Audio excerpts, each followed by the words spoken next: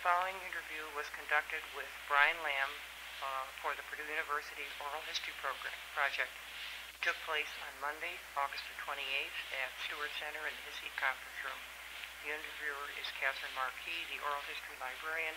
Also joining us is his wife Victoria, and Sammie Moore is the acting head of Special Collections, who will also be joining us. Having read several biographical sources, I know you're a Lafayette native. Can you tell us a little bit about where you were born and siblings and early years until you entered high school? I think I may have mentioned that what we're trying to do is sort of round out on your experiences in Lafayette and at the university. I grew up in Lafayette. I was born on October 9th, 1941 in St. Elizabeth Hospital. My mother and father, my father was a native of this town. My mother was born in Purdue, Arkansas.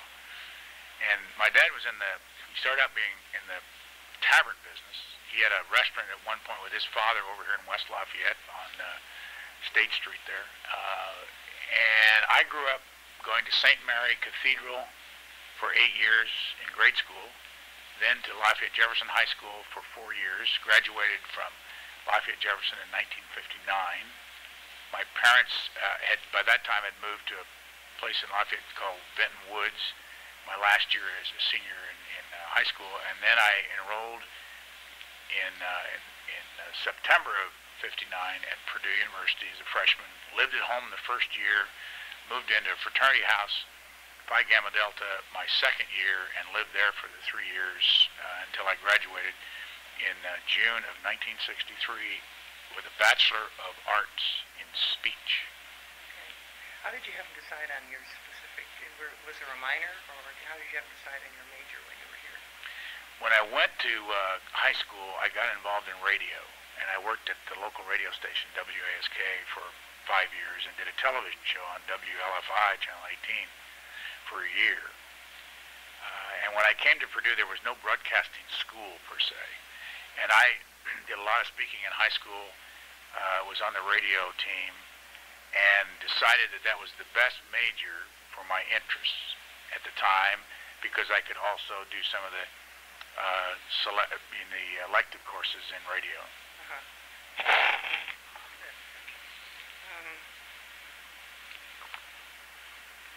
BioSketch, one of the ones that I read, said that you just indicated you were at Purdue University.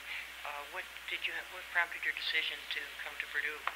I don't remember. I wasn't a very good student in high school, and at that time we didn't have to take the SATs. The school had to admit you if you got a high school degree, and so this was a great institution anyway. And in those days it was $125 a semester. I could stay at home. I could continue working at the radio station, and I did record hops, and I was a drummer at that time, so I could all just keep doing it here in town. And of course, I had grown up on Purdue sports. My father was very interested in it, and it just seemed like a natural place to go. Yeah. And so did you live in the fraternity house when you were here, or did you live on campus? The last 3 years. Okay. First year I did not. Okay. In addition, I understand that you had this American bandstand. Was that modeled after Dick Clark's show? It was. We called it Dance Day, and I only had it for a year at the local television station. But it gave me an opportunity to have an experience in all the different fields. I had to build the sets and sell the time and host the program and all that and get the dancers. And it was, I would have to say, it was a resounding non-success, but it was tremendous. It was tremendous education for me. It just lasted a year. What is a non-success? It means it was successful for you, but it means that the ratings didn't go off the charts, and the advertisers weren't lining up at the door, and even on one Friday, the dancers didn't show up. So, but I learned a lot. So. Yeah, Plan B in place, right? Exactly. Okay. In addition to the bandstand, was there any other clubs or student clubs or organizations when you were at Purdue that you participated in or joined in? I was a student officer I was the president of the senior class, and most of my time on weekends was taken up with the involvement with the radio, because I worked every weekend, 8 hours on Saturday and Sunday. And the fraternity took a lot of the time. And then I also one year won, and this is not an honor so much as it was an event, the Ugliest Man on Campus contest. And the way you won that is raising money for charity. And I was the candidate of the Chi Omega sorority. I don't know why, and I don't remember the details on it, but I was the winner. Tell us, was smoking allowed in the classrooms and the buildings when you were on campus? What was the campus like, the buildings, when you were here? Do you recall that? This was always the cleanest place I had ever seen in my life, and it still is. As a university, you could eat off the floors in this place. I don't remember smoking. I quit smoking myself when I was 20, and I'm sure I didn't smoke in the classroom, but I just don't remember. I know there was a lot more smoking then than there is now. You were talking about the Ugliest Man on Campus, and I was going to ask you a couple things about some traditions, such as you recall, at homecoming or gala week, and some of them might have been senior chords and the bowlers and the canes, the football games. Do you recall at the senior chords? Absolutely. I had one of the most beautiful pair of senior chords I have ever seen anybody wear. I remember hiring some expert who was terrific with I think it was the Disney characters, but I'm not sure. But we actually, I don't know. I hope I have them somewhere tucked away in a box. I haven't seen them for years. But it was a gorgeous pair of senior chords. Yeah, I'm very much involved in that. I wasn't a big joiner.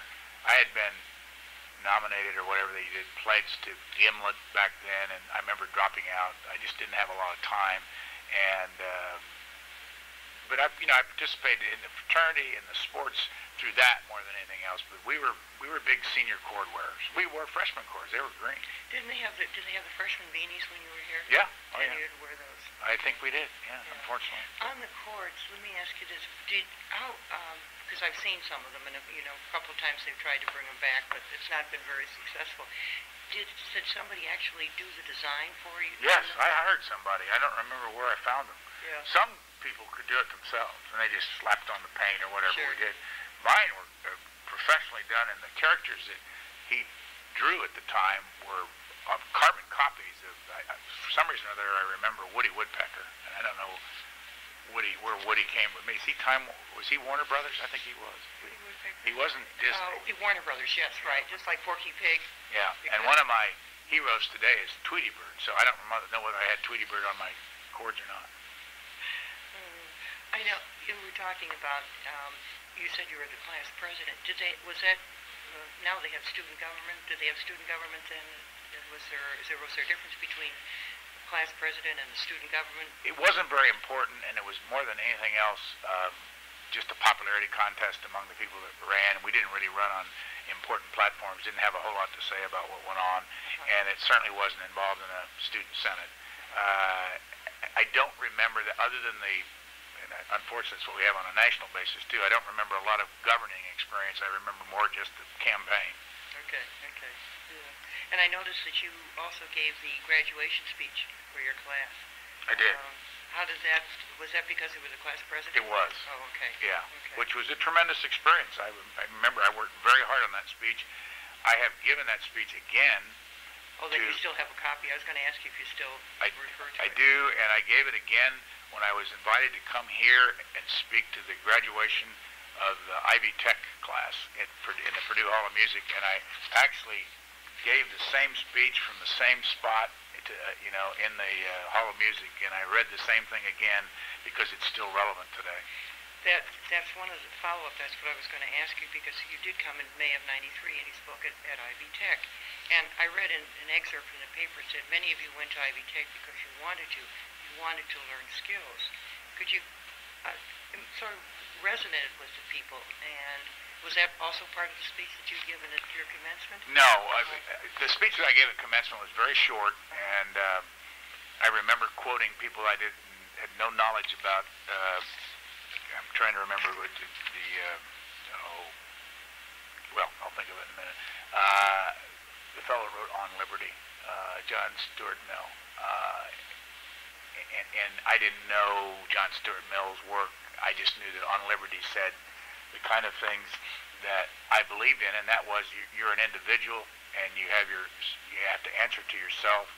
And so don't expect people to do things for you when you get out there. It doesn't mean that people can't help you, but you're going to have to work and do your own thing. And that was kind of the message that I had, that we're all individuals and we can make a difference. Very good. Now, you know that the C-SPAN archives are located at Purdue. And do you know how was they selected as the archivist? I think they started in September of '87 was the board hearing of the nomination of the Supreme Court. Actually, they're no longer located at Purdue, which is a long story. They're still in West Lafayette, totally independent of Purdue, and that has been the case for the last. Archive started in 1987.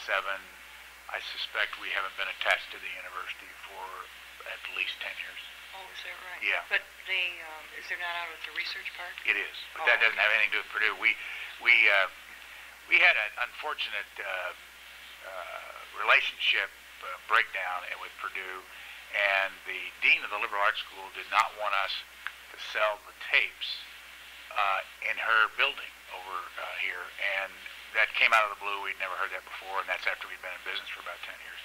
And we just decided that was a good opportunity for us to go out on our own and do our own thing. We still have the Purdue professor, Robert Browning, who spends 90% of his time with us, and then he still teaches a class.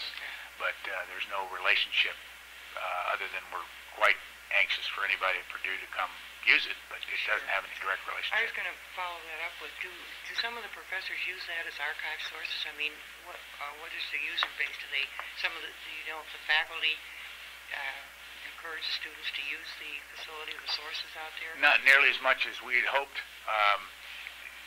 It's a fabulous resource for somebody in political science, government, civics, all those different courses in history. It makes enough money every year to survive. And we sell more to the general public than we do to students or student use. It was always really kind of a personal disappointment to me that we didn't have a more active student use than we do. But, it's hard to get people to change old habits. And we couldn't, in many cases, couldn't get professors interested in using the video, and therefore the students weren't aware of it. But there was use here at Purdue. They had a lot more access to it than anybody else did because it's right here on the campus. But eventually what's going to happen is that institutions all over the country will have an internet access, as they do now, to the archive, to the abstracts and all that, and also to the video. So it'll get a lot more use in the future. Okay. What is the most requested tapes? Do you know which ones? Do you have any ones that are requested more, or does it vary? It varies. I just learned, it just came from the archive, and I just learned that I used to do a program called Book Notes, which lasted until December of 2004. Did it for 16 years, and for a long time, the most requested tape from Book Notes was by a fellow named Father Richard John Newhouse, who wrote a book called As I Lay Dying. It was a story of his life when he was on the operating table and he thought he was going to die. But I was told just last week, there's a professor by the name of Thomas Barnett, who teaches, I think, the Naval Postgraduate School or the Naval War College. But he also has a presentation he makes, and he's made it over 1,000 times on the future of our relationship to the world communities and our military requirements. And that just all of a sudden sold more Book Notes tapes, even though it was done a couple years ago, than any of them. So that's the number one. But we do know what kind of things sell. What sells would surprise you. It's not the speech from the floor of the Senate. It's usually some hearing, perhaps. Not even a hearing. It's usually some kind of an event, a political event, it's usually a special interest group of some kind that has a political event, has a speaker, and the speaker is dynamic, and it just takes off. It's really interesting. Interesting, yeah, that's right.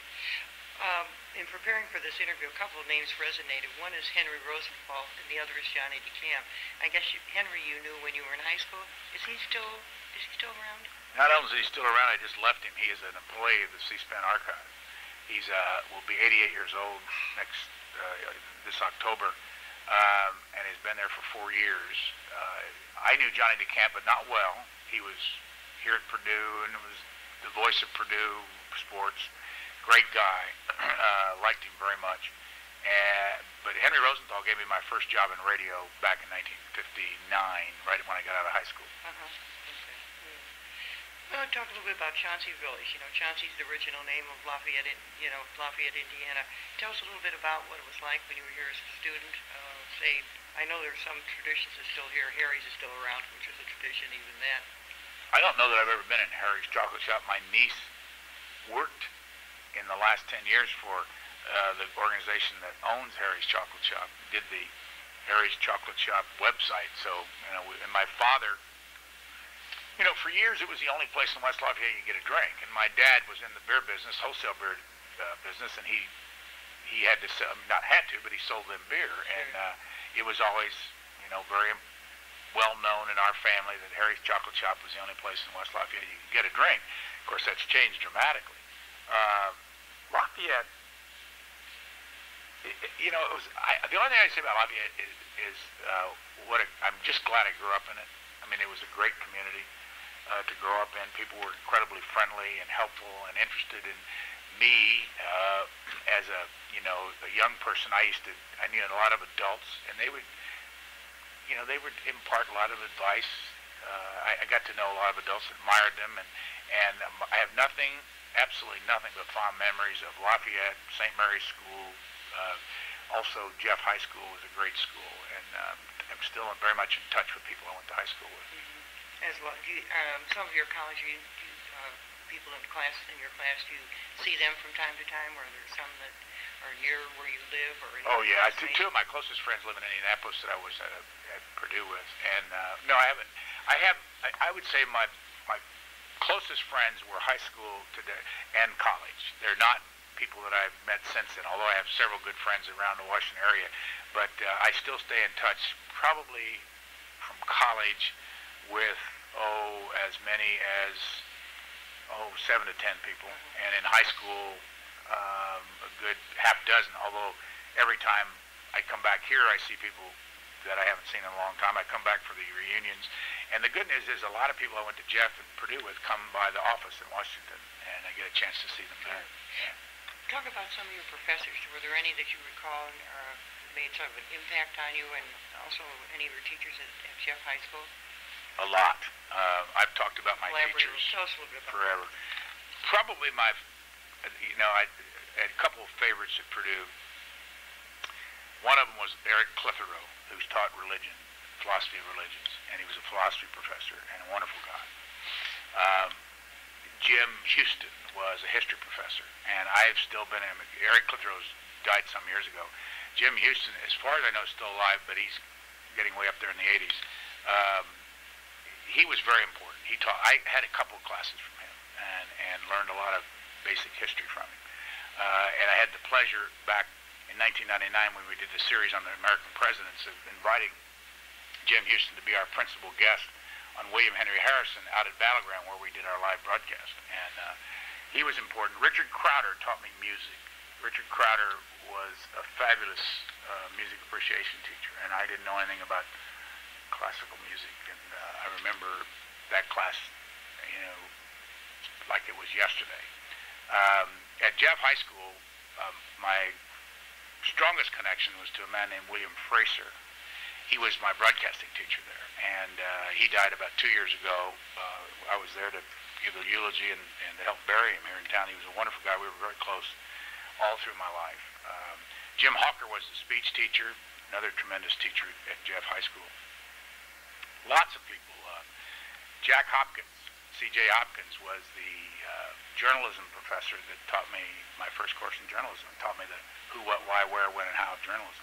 His wife, Susie, they called her, she was a big conservative and he was a big liberal, so it was fun to be in both of their classes. She taught civics and taught me how to read U.S. News and World Report. I mean, you can go down the list of the Kinslers who taught math, and I'm going to leave somebody out of great importance. And at Purdue, I'm trying to think back of a fellow who's still around here, Bob Zink. He is a great guy, a terrific teacher. And mathematics. Yes. Right. Bob Zink was wonderful, and I saw him a couple years ago. But you know, and I had a bunch of teachers in speech. Professor Mack was the head of the speech pathology department. He wasn't a great teacher, but he was in my opinion, but he was a great professor. I mean, in the sense that his research and all were very important. Of course, I never knew Monroe, but they had the Monroe speech book that we all use, and he was a professor here, and they had the Monroe motivated sequence that we learned. And you know, speech to entertain, to inform, all those things I learned here. Very important basics. That take you through the life, and you can always refer to them and utilize them. Yes. Right. Okay. I've read a quote. I'm an information nut and a reader of the printed word, which is great. And was this kind of always a special interest? I love that quote. I think it's, and I sort of follow along in it because I try to keep up with things too, like you do. I wasn't that way in college. I read, and I was aware, but I wasn't the kind of reader that I am now. That came to me after I left college. I went in the Navy for 4 years, and a lot of the things that I learned at both Jefferson High School and Purdue came back to help me.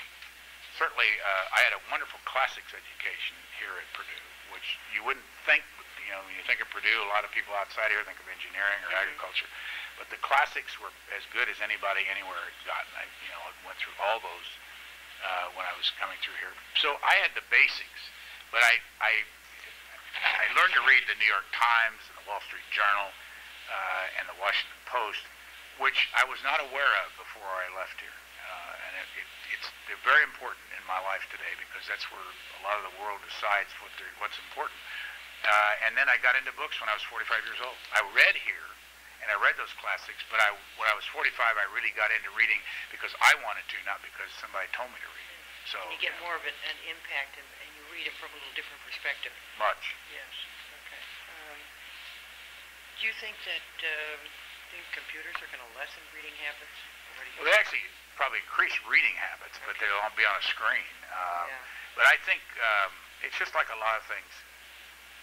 The interest is going to shift. Economic base will shift, but having something on the heart page will probably always be there. Kind of like an automobile. You just don't, they dreamed years ago you'd have magnetic levitation and everybody getting little cars and they just, whisk you off somewhere. Well, you're not going to do that. And it's the same thing with reading. You're not going to give up all these books. They may be digitized and they may be available on computers, but it's not nearly as satisfying as reading. They're going to be, right, yeah. I would appreciate if you could share some of your reflections on C-SPAN and over the past, I'm sure others have asked that, but just sort of looking at it as a reflection a little bit. Well, I think C-SPAN very much comes out of having grown up here in Lafayette and gone to these schools here, because as good as they were, we were far away from the information center, and you couldn't get, if you wanted the Wall Street Journal, it came a day late, because it came in the mail. You couldn't get the New York Times at all. It never moved outside of New York City. Not that those two things are the most important reasons to create C-SPAN, but I always dreamed with C-SPAN that it would be something that people here could have and would be a great equalizer in the sense that you could have the same information here and the same opportunities to be involved in the process as you can, or you could if you lived out east. Because always New York and Boston and Washington have been centers of information, much more so than the Midwest. But now, and I think about it every time I come back here, there's equal access. And as a matter of fact, you could stay right here in this town and have as much information available to you on your internet, on your cable television, at your newsstands as you could in Washington, D.C. You can get everything you can get in Washington here. And that's all been changed in the last 30 years. Good point. Do you see some changes any in the future for C-SPAN, or any particular things that you might want to add to it, or you're comfortable? Are you going to bring back book notes? No, but I'd love to. But I have a friend who always enjoyed that program. Well, I enjoyed it thoroughly myself, but I had to. It was taking too much time. I didn't do it at the office. I did it outside of the office. It was 20 hours a week. the future of C-SPAN and anybody in this business, we're going to have choice for people. And the thing that's going to shift is the economic base. And I never knew how important that was when I was in school, but it's everything, knowing where your money's coming from. We will add to C-SPAN the ability for you to be watching the screen and seeing an individual, and then you can punch a button on your computer and you'll have a bio on them. Or you'll be able to punch a button on your computer and get their voting record. Or you'll be able to punch a button on their computer and find out who gave them money. Because that's what's going on in Washington. It's gotten way out of hand where it's no longer what it was when we were growing up. There's always been money in politics, but now there's this direct idea of lobbyists coming to members. They often used to work for the member, getting money for a project that has nothing to do with their district because they have these things called earmarks. And we have to figure out a way to let the American people know what's going on there. Because then what happens is after you get your earmark, then you cough up X number of dollars for a campaign. And they're case after case of this. So what's happening is money for money. Money for campaigns, money for earmarks, earmarks for corporations, corporations money, all that. And that is, it's gotten to where it is overwhelmingly impacting what happens and how laws are passed. Okay, you can kind of watch that a little bit for me. Let's see. As the CEO of C-SPAN, could you share some your thoughts on management style, including your decision-making and analytical skills and things? Some of our researchers are going to be using this could benefit by that, I would think. Yeah, I think the most important thing I can say about my own leadership style is that it really comes from commitment to the project more than anything else, and learning from others. I've had 15 chairmen of my board over the years who I have looked to at every time to find something that they do that I don't know how to do and learn from it. I was not trained in business. I ended up hiring somebody 18 years ago who currently is our chief financial officer. He does a terrific job, and I don't have to worry about it. But it's very important that you hire people that do what you don't do well, and then you listen to them, and you learn how to take their advice and learn how to let them have the leeway, the authority to do their own thing. I manage, it's almost a cliche, by walking around, and the trick is to not let anybody know that's what you're doing. And somebody along the way taught me never have somebody come to your office, have you behind a big desk, and having the authority then to laud over them. And people are much happier when you go to their cubicle. So that's been my number one: get up every day, go to the office, go to them, don't have them come to you. The other thing is that at some point you've got to take a young person and give them running room. And you turn the job over to them. If they fall on their face, that's fine, but you've got to be ready for them to, the only way they're going to learn is do it themselves. And I don't know that the people that work in our company feel that way about me, but I certainly feel that way about them, that I've turned it over to them and stopped nitpicking them, because it was, in the beginning, I knew exactly what I wanted, but I had to pull back from that. So I just have learned an enormous amount from others, and I think that's probably the number one thing that any good leader must do, is figure out how to follow some of the people that work around you. Okay. See, I also read that you got to start at the grassroots. If there's things that are going to be changed, you see any big resistance? Is there resistance to change? Do you find that at all? Or tremendous resistance to change. Okay. People, particularly in today's times when things are sort of fast-moving. Well, today there's so many. I mean, I like to reflect the fact that when I was born, there were half as many people in the country as there are now. There are 300 million people in the United States, and there were 150 million when I was born. That means places like Lafayette, Washington, D.C., or Los Angeles are phenomenally bigger than they used to be. Traffic is bigger. Life moves faster. The other thing I find is that people live in pods.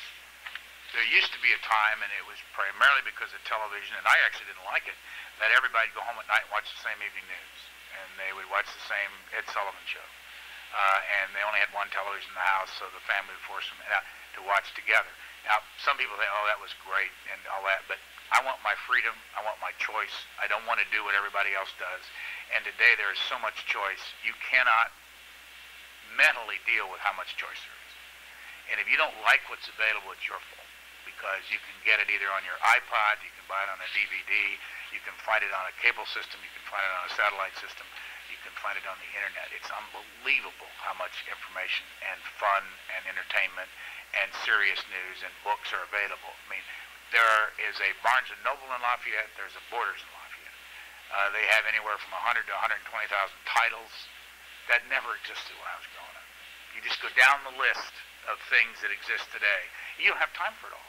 And what you really have to learn how to do is choose your time wisely, because there's just too much to do. And it's the time management thing. A lot people have difficulty with that, don't they? Sure, absolutely. And with this wide range of choices and trying to balance that with all the other things that you've got going on, it's very difficult. Well, this is an enormously competitive system, and you just get lost if you're not ready to compete. Right. And one of the reasons that you're going to succeed is when you compete is if you know something. If you wander into a situation you don't have any idea where information is processed and how it's processed, you lose. A couple of things we're moving on. Are there any questions that I failed to ask that you'd like to share or with us, with me, that you think something that might have crossed your mind that I haven't really thought was to do with the university? Are there any topics that you wanted to return to that maybe that I mentioned? Purdue's a very much different place today than it was when I came here.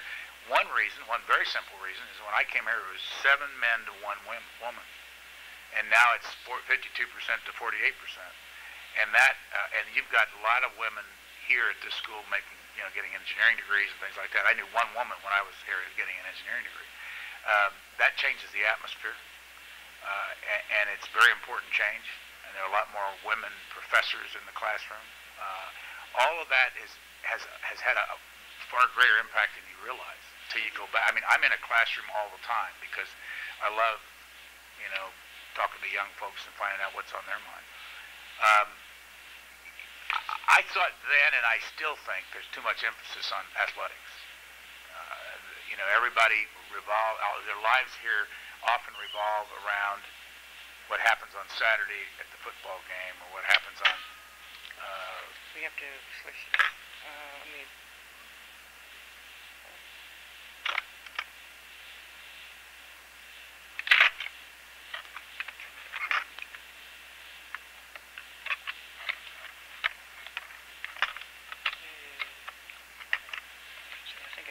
Here you go. Maybe not, but...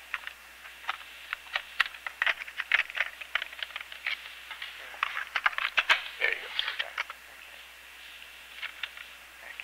Go ahead, sir. About athletics you were talking about. Yeah, it drives a lot of what happens at a school. And, it's just, I suppose nobody gets hurt, but it's gotten to the point where you have skyboxes at the Purdue Ross-Ade Stadium people spend a lot of money for. It becomes a way to raise money for the university. I understand that, and it's very important. But learning is what this should be all about. I wish I could do it again. I wish I felt that way about learning when I was here. I really didn't use the time like I should have. And I know a lot of people think that a university is a place where you come in, it's a social environment that's important, the fraternity was important and all that. There was a lot more exclusivity at Purdue than I would have liked. We were here in the midst of all these foreign students, and I never knew it. I never went there. I never understood how to do that. And my life is so much more complete today because I live in an environment which has a great deal of diversity. Tremendous amount of people from other worlds and different color skin and all that stuff. That was something I had to learn.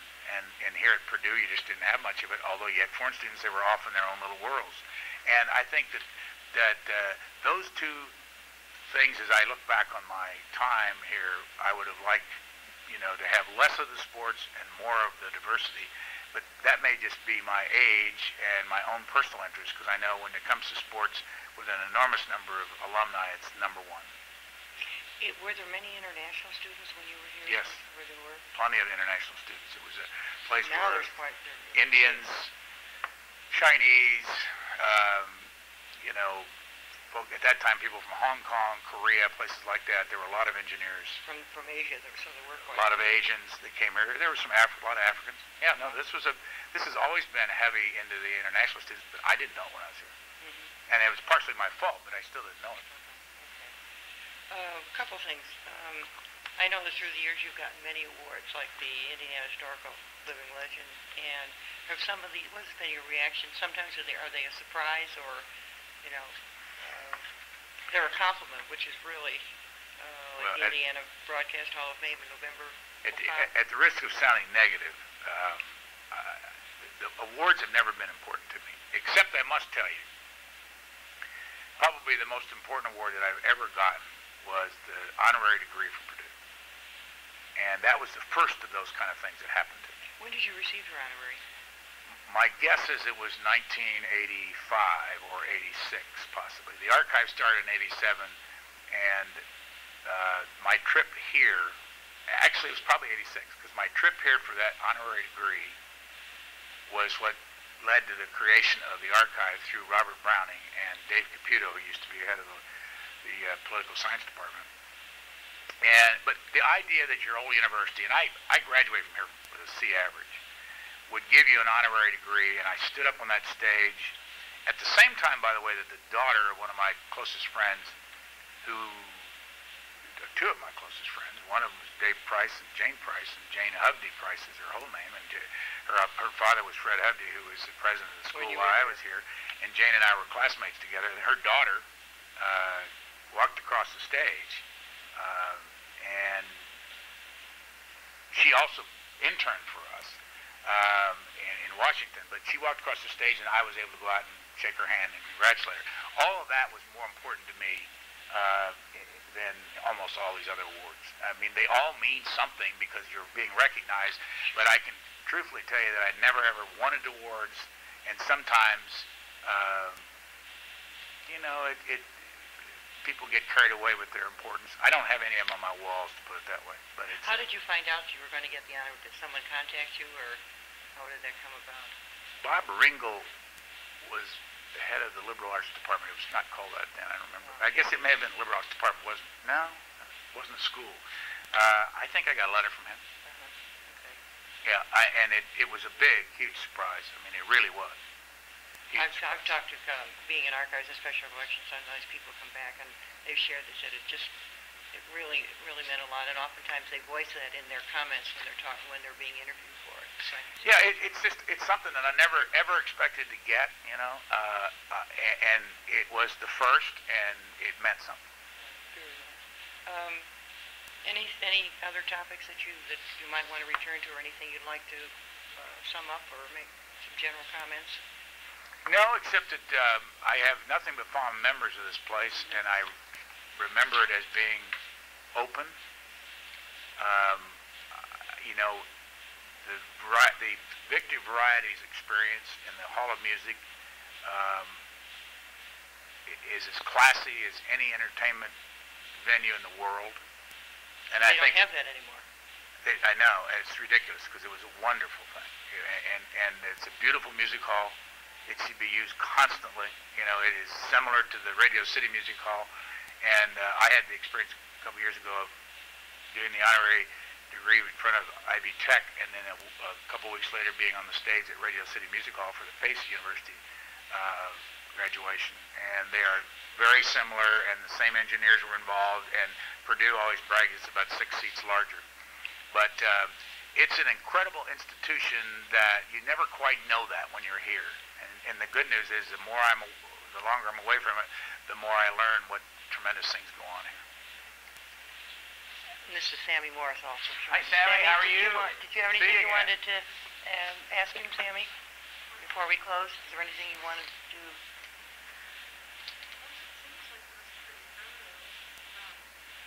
I don't know what you all covered before I came in, but I heard you talking briefly about how your first job, Harry Rosenthal.